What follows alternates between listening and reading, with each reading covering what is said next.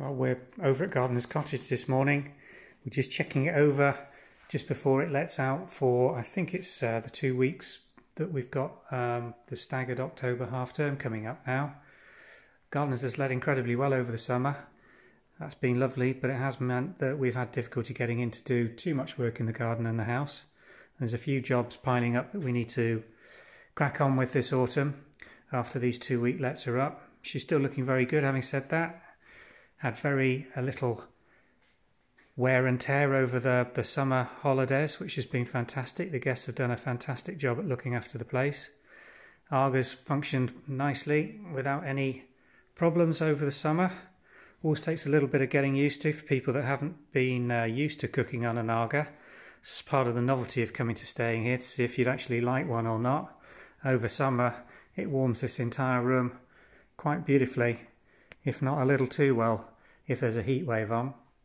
The garden's still looking really nice at the moment.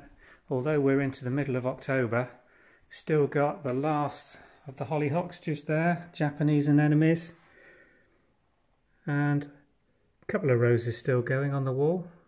We've just redone the lawns, not so much cut them as hoovered them with the leaves that are starting to drop now.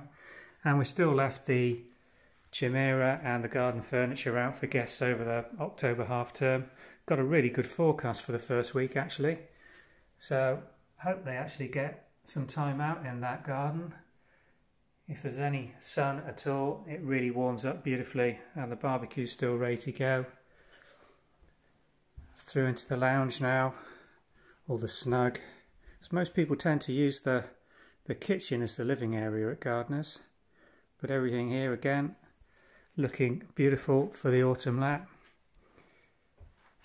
It's absolutely gorgeous October day out there.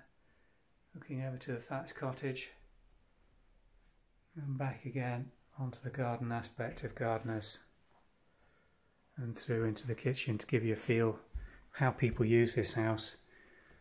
This is the main entertaining room with the large seats 12 table.